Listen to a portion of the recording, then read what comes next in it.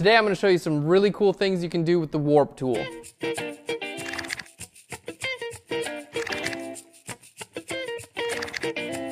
Hey guys, welcome to Phlearn. My name is Aaron Nace. You can find me on Twitter at AKNacer. Today we've got a really cool image we're editing from Sven, who's a contest winner last week. If you guys want your images edited on Phlearn, just enter them in our contest. You could win Phlearn Pro tutorials and have them edited here by me. So that's both pretty cool things to have. We're going to be doing some really cool stuff today. What we've got going on is an image by Sven. I really like this image, but there are just a couple of things that I looked at and I was like, you know, maybe we could make it a little bit better in these couple ways. So I want to teach you guys how to look at your images on just a couple of things you can change very subtly to maybe draw the attention where you want it to, and what you can do about those. So let's look at our image. Now, here's our image, and it's by Sven again. Let's just go ahead and full screen this out so you can see. Really, really cool image. I love the use of prop here. The shadow falling on the background is just amazing. The location is great. The wardrobe, just really everything goes together, and I like it a lot. Now, in looking at an image like this, I do this with my own images, I do this with other images. Oftentimes I'll look just kind of like at a broad level at something that either might like distract my eye or like take me away from where I'm supposed to be looking, or just kind of like hide something I should be looking at. So let's talk about some of the things that I'm just kind of like noticed right off the bat, and we're just going to highlight them out. So this is sort of the thing that I would do initially in editing an image. So I'll go through and kind of like circle some things out, and then I'll go and fix those. So the first thing I see is I really like this, the use of the bullhorn or whatever this is here. But one thing I tell you that does bother me is this right here, this area right here. And the reason is because I have really nice definition of what's going on from the horn up here. And I can see, you know, the shape, and I know the horn and what it is. This right here, it just gets a little bit fuzzy. You know, it's just because the shadow in the background just happens to be joining up exactly right where the horn is. So I lose a lot of definition in there, and it doesn't seem like that sort of thing would be a big deal, but it's not like, I like the idea of it like, you know, shouting out through the shadow, and in this case it's just not really there. Not a huge deal, but we are going to fix that, or I don't know about the word fix, but we are going to change it at least, and I think you guys will be able to see the difference that that'll make. Just another like quick thing, I like the use of, you know, the light here on the top as a compositional element, and then, you know, dark here on the bottom. Just this little piece of highlight here just kind of distracts my eye. The rock does a little bit as well, but I don't really mind the rock as much, but this little guy just kind of distracts me. What I want to be looking at is right over here, obviously our subject and things like that. All right, and then we're going to do some really cool stuff with the warp tool, giving her like a dress that's kind of like playing in the wind there, and it'll help accent that, the shape here. So we've got a cross shape here and a cross shape as well. So it's just going to help add to the composition of everything. All right, let's start off at the very top. So what do we do about something like this? Well, first of all, I want to be able to take care of my background. So I want to be able to take basically this line and bring it on down. And we have a couple ways to do that. I'm going to use the clone stamp tool. Now we're going to create a new layer. We're going to click on our clone stamps tool and be sure you're clicked on current and below. And that's going to sample everything that's on this layer and everything below it. So what I'm going to do is hold down the Alt or the Option key and sample right over here. And then I'm going to go right over here and see where I'm going to paint. Now if you hold down the Alt or the Option key and hold Shift at the same time, you'll get a little preview of what you're actually going to be clone stamping, which is really nice. So let's start in, and I'm just going to start clone stamping in right over here. And I'm not really worried right now about being, you know, anywhere near my horn. I don't care, because I'm going to create a layer mask in just a little bit that's going to wind up working out pretty well for this. All right, and that looks pretty great already. It's just exactly what I want.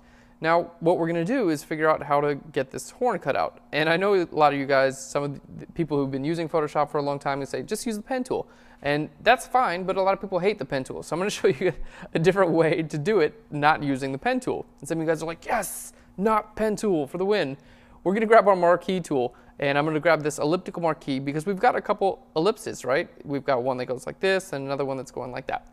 So with our marquee tool, I'm going to create a marquee that looks about like the bell of our horn, whatever you want to call it. Now, when you make a selection just like that, just click and drag. Not too bad right there. You're going to want to right click in here and go to transform your selection.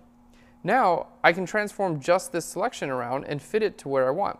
I can bring my little point here in the middle. This is my transform point, bring it off to the left, and then I can rotate around just so we have that bell. If I want to make sure it's, you know, just the shape of the bell, There we go. We're already getting much closer. This part looks good, so let's go ahead and transform it down there. And there we go. We've got the shape of the bell there. So we're going to hit OK.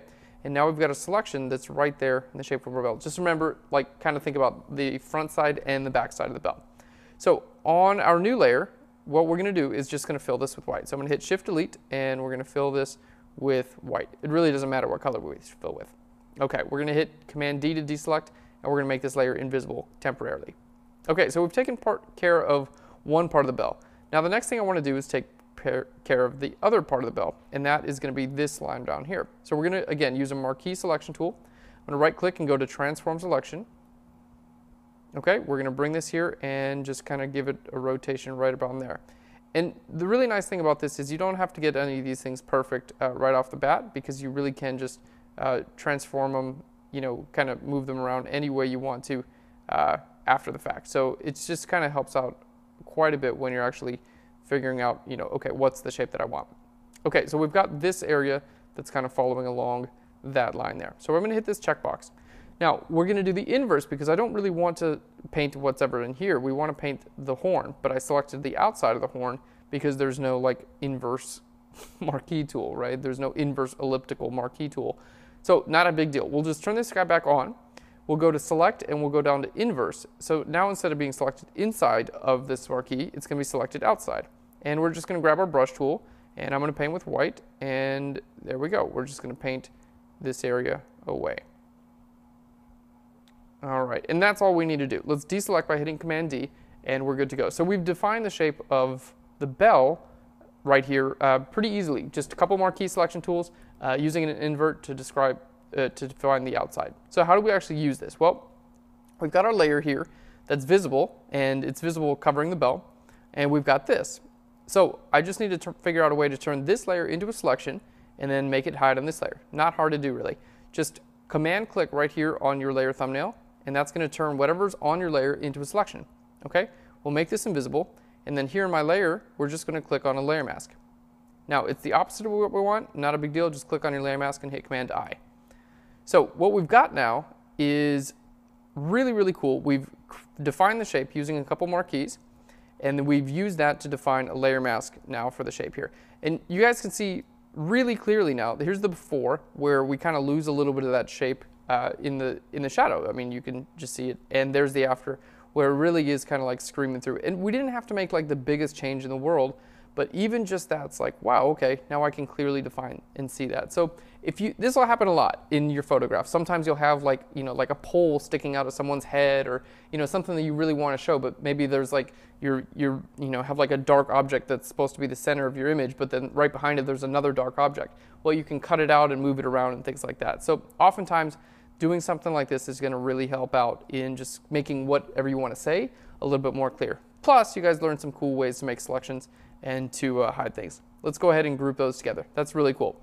Now, on a new layer, this is actually pretty simple. What we're going to be doing is grab a clone stamp tool and just clone stamp from the top on down here. There we go, and kind of cover that up. Now, a cool technique that you guys can use as well, if you want to, with a clone stamp, if you change your layer blend mode from normal to something like darken, what it's going to do is it's not going to allow you to repeat necessarily the same thing, because let's say if I clone stamp, oftentimes if you clone stamp everything, it's just going to clone stamp the highlights and the shadows. But if you change it to like lighten or darken, it's going to change that. So it's only going to do one or the other, and you won't see a pattern that repeats as obviously. For the best way to do that, make a stamp visible layer by hitting Shift Option Command E. This is just kind of a bonus. You don't need to know this, but just thought I'd show you. So I'm going to hold down Alt or Option, and we can see I'm only darkening what's going on here. But you can see as soon as it gets to anywhere it might lighten, it's not going to start repeating, right? It's not showing anything up there. So I can do this and create like all kinds of really nice patterns. Like if I want just this shadow, but I want it over there, let's select that out and start painting it in there. And all of a sudden, that's what we've got over there. But I'm not double painting anything. There we go. It's just doing the dark. So if I want the top of this shadow right over there, well, I can do that. And as soon as it's going to start lightening something, it's just going to stop. So a cool way to use a clone stamp tool. In that case, it was darkening, but we can also use it with lightening. Let's just show you how that works. Lighten, I can grab that rock and just paint another rock over here. Obviously it's going to paint a whole new rock because that's lighter, but if I wanted that information like up here, it's only going to paint where it actually is going to lighten. It's not going to start darkening anything out at all. Not as applicable floating in the middle of the air, but you get the idea, hopefully. All right, let's just delete that. I just wanted to show you that. All right, and the last thing what we're going to do, I'm going to make a new layer. We're going to change this mode from Lighten back to normal. If you guys do change like a blending mode of your brush or your clone stamp tool and it starts to act all weird, that's the first thing you should check, is make sure that goes back to normal whenever you're done. It's a good habit to keep in, just to change it back to normal. Okay, we're going to use our clone stamp tool, and on a new layer, what I'm going to do is just clone stamp her dress. There we go, and her feet, everything like that. Very cool. So this is on a whole new layer, and I can move it around and things like that, whatever I want to do.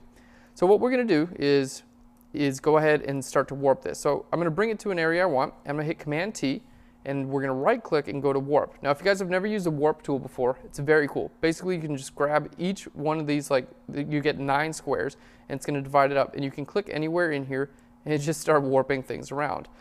In this case, what we're going to do is start to like warp around to make it look like the dress is kind of like, you know, flowing in the wind here, and then push it around to her body as well. All right, now you can do this in a couple different steps. Don't feel like you got to get it perfect in the first step. Usually I don't. I'll warp it a little bit, I'll hit enter and then warp it again. So let's go ahead and hit enter. And again, I'm just like clicking here and moving these around. There we go.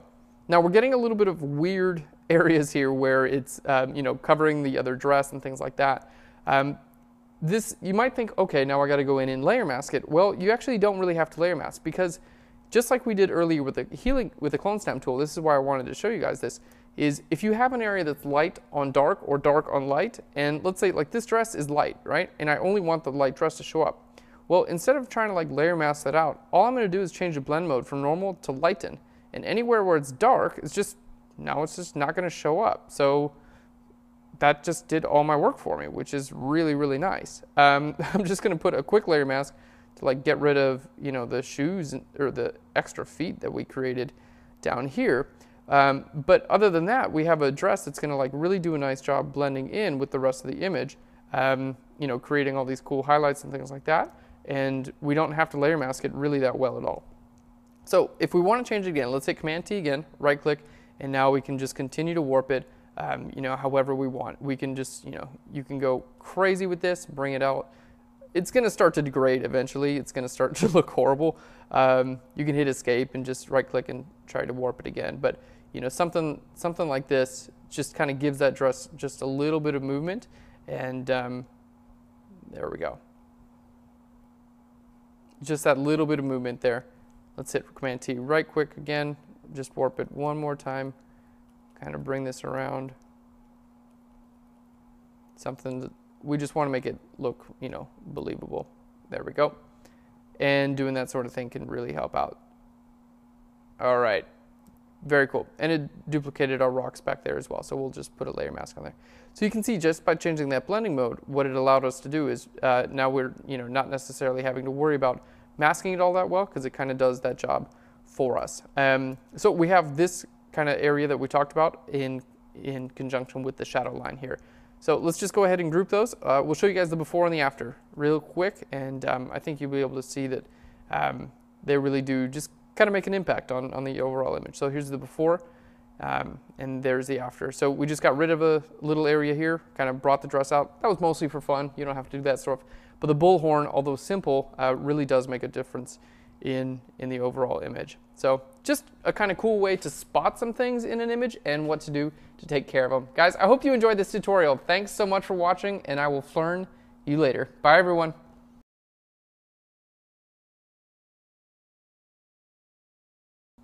My business card says Aaron Nace, Bullhorn Redefiner.